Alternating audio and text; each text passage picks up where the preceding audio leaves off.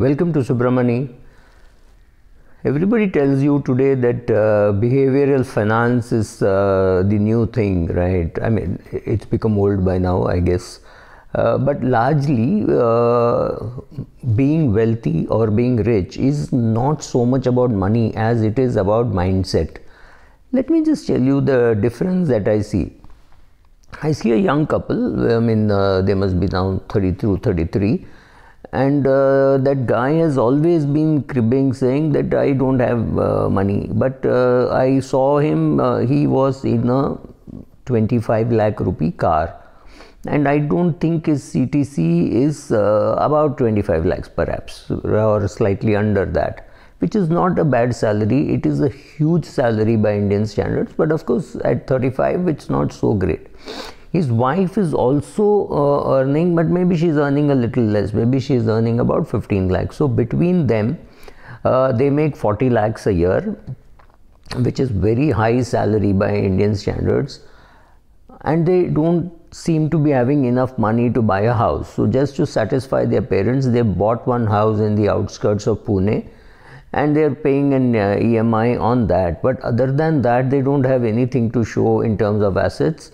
Of course, I think he's doing some SIP advised by his sister, who is a banker, and some money he has, but he can't make any big down payments. He can't buy a house in, say, Mumbai for 2 crores where he has to make a 50 lakh down payment. Extremely doubtful whether he'll have 50 lakhs spare cash.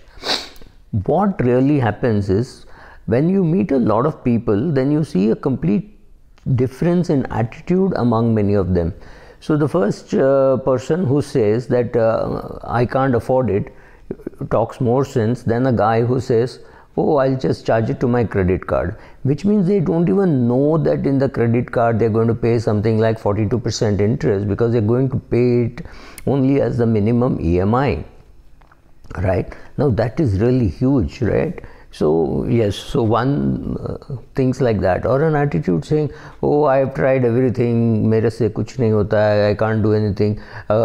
Can you make a CV to get a new job? No, actually the work which I do is so different than saying I can't make a CV. You can't make a CV and you still want to be employed? That sounds very funny. Spending extra on cars. Then another amazing thing. I think investing is too complicated. I don't know how to start, and therefore I have not invested. What is your age? 35. What does your dad do? He's just retired from a very big automobile company, and what was he doing? He was doing SIPs. If your father was doing SIPs, why can't you copy?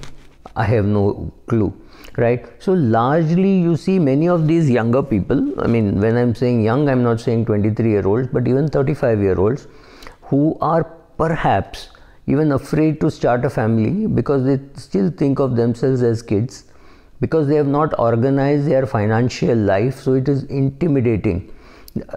40 lakhs per annum is not a small salary, it is a huge salary for 2 people put together.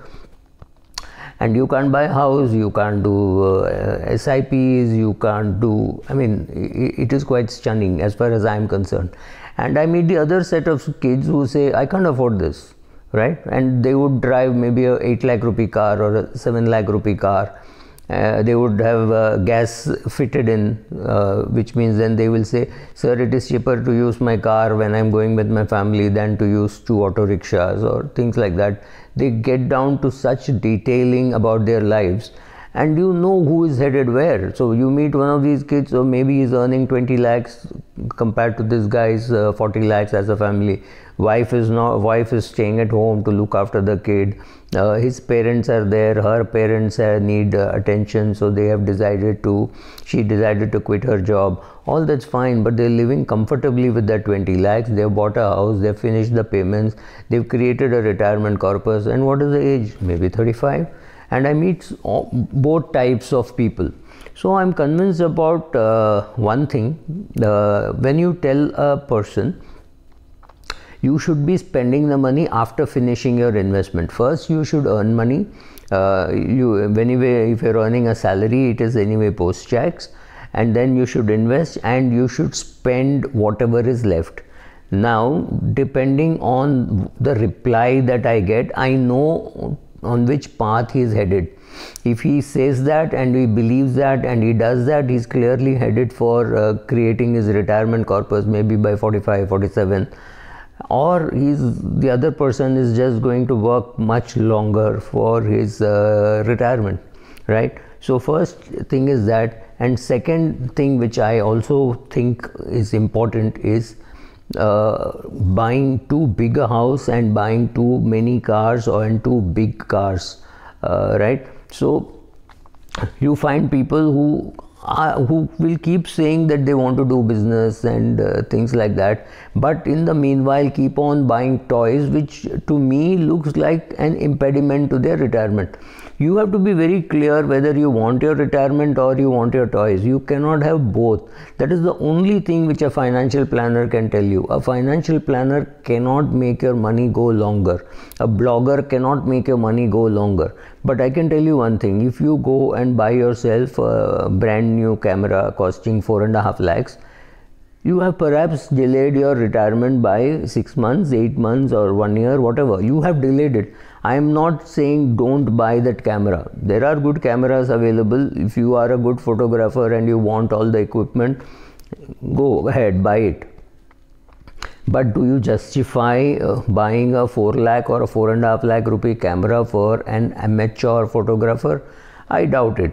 I'm sure a 30,000 rupee camera or a 50,000 rupee camera can do that job as well, especially if you're an amateur. Yes, as you get older in life and you've created all your corpuses, you have kids, you've paid for their education, you've repaid your home loans, that you're sitting with a lot of cash at that stage. So it's something which is an indulgence which can be done at a later stage rather than buying luxury products on credit cards and paying as EMI.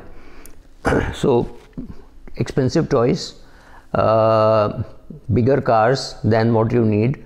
Don't say that, oh, when my parents come from my native place or from Bangalore and I'm in Bombay, I need a bigger car to pick them up from the airport and I need more boot space because they will have baggage.